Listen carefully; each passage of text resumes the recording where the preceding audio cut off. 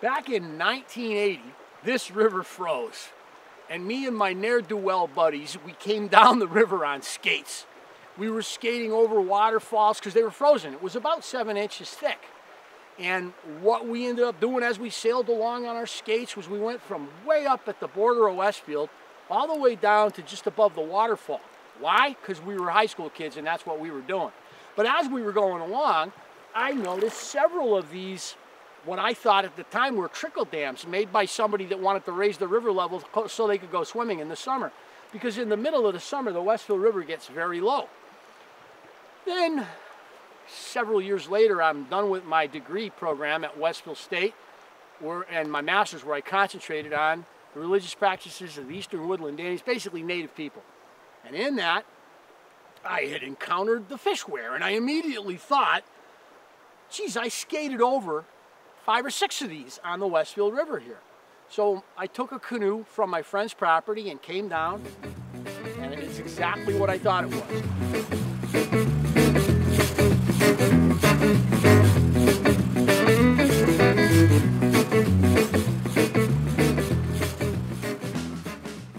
But what our plan is today, my brother and I, is to basically get out there and throw a few casts and see if we can catch some fish off this fish weir that, as I said, could be 5,000 years old, where the native people once did.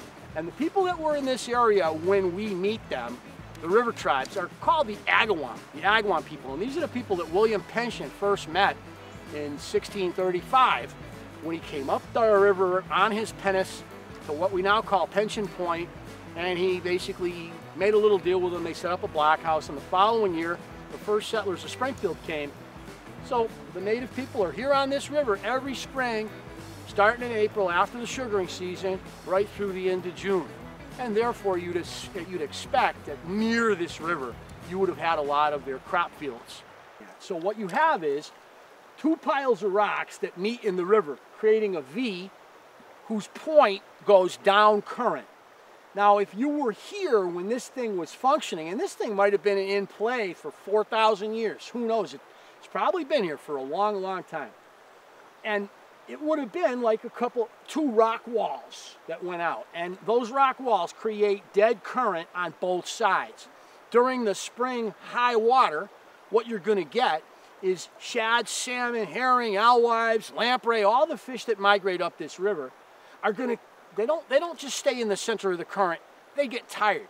So what they do is they move from rock outcropping to rock outcropping to rock outcropping, and they catch their breath. And then when a big female moves out, they'll follow. And so they would have come into these shallow water, soft water areas on the sides of the V to catch their breath before they went up the main current. And on this wall would have been standing native people, men, women, children, spearing them, netting them, clubbing them. They weren't catch and release fishermen like us. And they would have taken those fish, and somewhere on the banks of this river, probably right up behind us, they would have been drying them. Now remember, at the time, this was probably mostly field with a few trees here and there in the rougher areas, but they would have had, we know that they had a big village site not far, would be down the river from us. And there had to be one here too, because there's a fish weir, which would mean intensive work. Getting the fish out of the water and then consuming them or cleaning them, and you know, they might have smoked them. We don't really think they stored a lot of food, so they were basically catching them and eating them as quick as they could, recovering from the starving times of the winter. But this is during the high water. During the lower water of June, when the fish have now turned around and they're coming back to the sea, because all the fish I mentioned, Atlantic salmon, American shad, alewives, and herring, they don't just go upstream and die. Some die during the spawning process, but most survive. And they come down the river and they want to get back to the sea, and the native people would put up fish traps made of wicker. And they come in all sizes. You'll see them. They look like giant wicker tubes. They look like small baskets, and they put them out there and fill their baskets with the returning fish. And some years they do very well. It all depends, like it does for us who fish today, on the state of the river, on the level of the river. You can have really wet years when most of the fish get right by this weir and the native people catch just a few, and then other years where the river level is low and they're catching more than they can eat, in which case they might use them to fertilize crops. We do have a record that they did use fish, especially herring, to fertilize crop fields as they grew the Three Sisters in mounds, and they put several herring in there to kind of bring nutrients into the soil.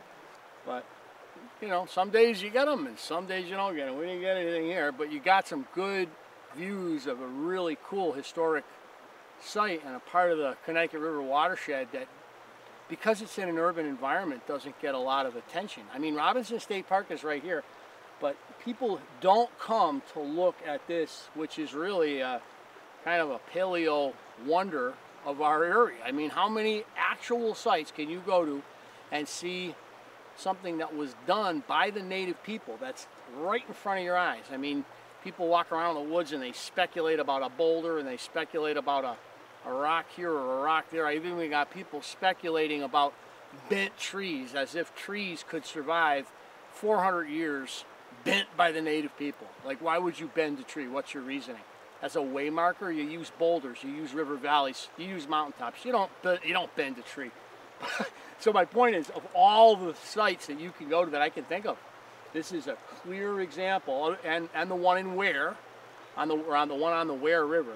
These are clear indications of human habitation and use of the river system for a long time, way back into the past, before the Europeans got here. So, kind of cool. Well, first, we broke the no swimming rule by wading out into the Westfield River between Agawam and West Springfield in what is called Nitneg Park. And we basically explored a few thousand-year-old, at least, fish weir that the native people here used to trap shad, salmon, and herring and alewives as they migrated up the river in the spring. We investigated that with our fishing poles, hoping to pick something up, but you know what? Luck was not with us today. If you're interested in trees that are, you know, a little bit older than what you're going to see in most of western Massachusetts and state forest, come on down to Robinson. It's really nice. It's got some beautiful, right, Steve, old trees. Come in here. We're looking at some trees. That's not a really old oak, but I'd say that white pine there is 120 years old. It's a good age pine, and we got a beautiful, I love this black birch right here. Huh? What's a nice black birch? That is something. Black birch and white birch right And a white, you don't see that many that big. No. You know, they don't live that long. So when you go fishing the way we like to fish, catching fish, it's always good. We're not saying we don't want to catch fish, but just being outside and having some fun is what it's all about. And exploring history. In whatever way you want to get out to look at history, to fish. Look at natural history. We saw some spawning lampreys. That was pretty cool. Yeah. Most people would be all freaked out, but there's sea lampreys coming up to spawn and go back to sea. Part of the game. Another androgynous fish? Yep, another we don't talk about. Because they don't have a good reputation, because they're vampiric, right? Yeah. Parasitic. Yeah. But we figured out that when they come up and they spawn, they create a bed in the gravel that actually cleans the gravel, which allows insect and fish larvae to get down in there, which if they didn't exist, the bottom would be much more algified. And probably also much more homogeneous. Right? So it's very different. Because they create those pits, which allow trout and other fish bass to hide under the current lip. Right. So they have a place. People think about them, they're gross, we don't like them. They have a place in the whole plan, and we were interested to see them. If we could have got the drone down right over the water, you would have seen them, but you would have had to get right on them.